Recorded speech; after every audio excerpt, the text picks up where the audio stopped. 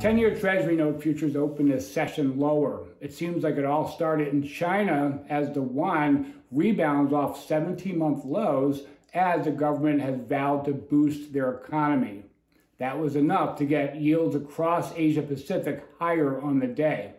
It seemed to filter over to Europe, whereas we saw boons undercut on the early going, initial weakness as Eurozone consumer prices hit a record pace this morning.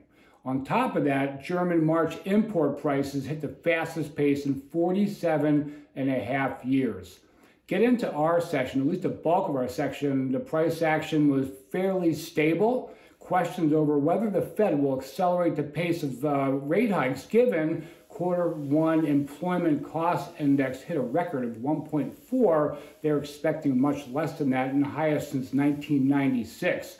Also, March core prices up less than expected. On the other hand, we saw Chicago April PMI significantly lower and University of Michigan report revised lower as well. That said, we saw weak dollar, stocks on both sides, the plus and minus side, were in range, and also people continue to monitor Russian news flow. Getting into options, I look at CME Group CVOL, looking at June, trading in the 80th percentile on both a 1 and 3 month basis.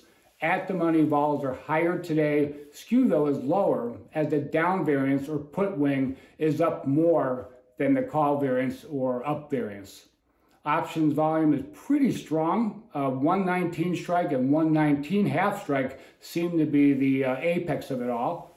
And lastly, looking at CME Group E-Micro Mini futures, yield-based futures, volume there strong today. Yesterday we saw a volume of 4,597 with an open interest of 2,512.